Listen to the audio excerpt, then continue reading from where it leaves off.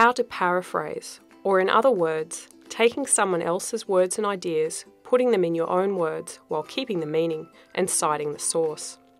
In this presentation, I'm going to show you 3 ways of paraphrasing: the wrong way to do it, a way that's acceptable, and the best way to paraphrase. To paraphrase, we start with a source of information. You may have found an awesome article for your assignment. For example, I might be writing an assignment on sustainability in the fashion industry in Australia, and I found this great article by Alice Payne. Within it, I located the perfect quote about how designers have an impact on the industry. My quote is, "There are opportunities for Australian designers to have a positive effect through selecting textiles and finishes with a lower environmental and social impact." While I could just use the direct quote, I want to paraphrase this so I keep the direct quotes in my assignment to a minimum, but still have excellent sources for my argument. Firstly, I will show you how not to paraphrase and let you know why this is a bad way of doing it. Some people can get the impression that paraphrasing is simply modifying the words. You might be tempted to use a thesaurus to find a synonym. Let's see what happens when I do this to my quote. The words that are underlined in the first paragraph have been modified and are shown as underlined in the second paragraph, but with new words. This isn't paraphrasing, as my new version is too similar to the old quote. You can compare the words and see that there's not much change. In fact, here you can see that at least half of the words are still the same as the original quote. These small phrases are still Payne's original words, so I can't use this as a legitimate paraphrase. I would be better off keeping the original quote. One of the main problems with using a thesaurus is that you need to be careful with how the meaning can change when a new word is used. Often, a reader can tell that you have just right-clicked and selected a synonym because it just doesn't sound right in your assignment. Secondly, I'll show you a way that is acceptable to use.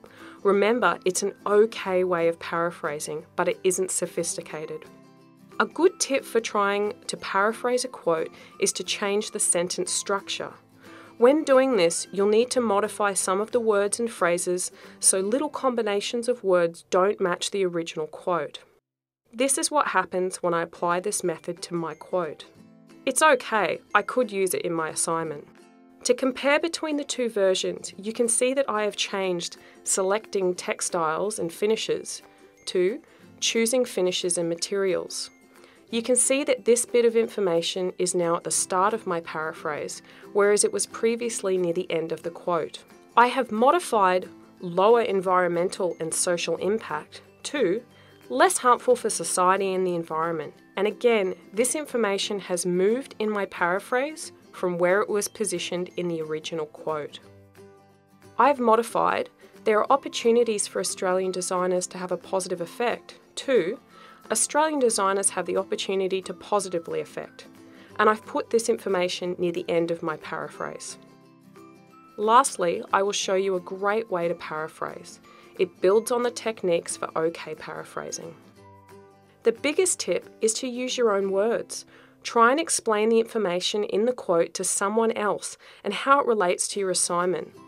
This will help keep the style of your writing consistent so that it reads clearly and flows well. Next, take some time to really think about what the author meant. That quote probably sounds great because the information is clear and concise. A great strategy is to map out the information. Here I've taken Payne's quote and made a mind map of concepts, so I can reflect on the information rather than worrying about moving the words around in the quote. Let's take a look at what happens when I paraphrase using this method. It's much more sophisticated than the previous way of paraphrasing because I've really considered the meaning of Payne's information.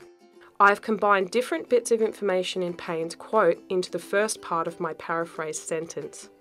The last part of my paraphrased sentence elaborates on the simple phrase selecting textiles and finishes from Payne's original quote. What's great about my paraphrase is it opens up the topic for my writing, and it is clear for the reader that I'm going to discuss what these positive flow-on effects are. There are 2 options for citing the author within my paraphrase. I can make the author an active part of the sentence and start with Payne suggests, or maybe Payne argues, or potentially, furthermore, research by Payne indicates that. Alternatively, I can leave the author in brackets with the year and page number at the end of the sentence. Both of these methods are acceptable as I'm attributing the information with a citation. You may like to make use of both of these methods in your writing to vary the way your sentences begin. Remember, it's okay to use technical terms, job titles or roles, and common vocabulary without quotation marks in your paraphrase. However, unique phrases and special terms must be quoted. Great paraphrasing takes time, and you'll need to have a few goes to get it right. Make sure you leave enough time when drafting your assignment to incorporate sophisticated paraphrasing. Lastly, if you need help, just ask. Use SiteWrite to check how to cite and reference using different methods, or just come and see us at the library, either in person at the help desk or online.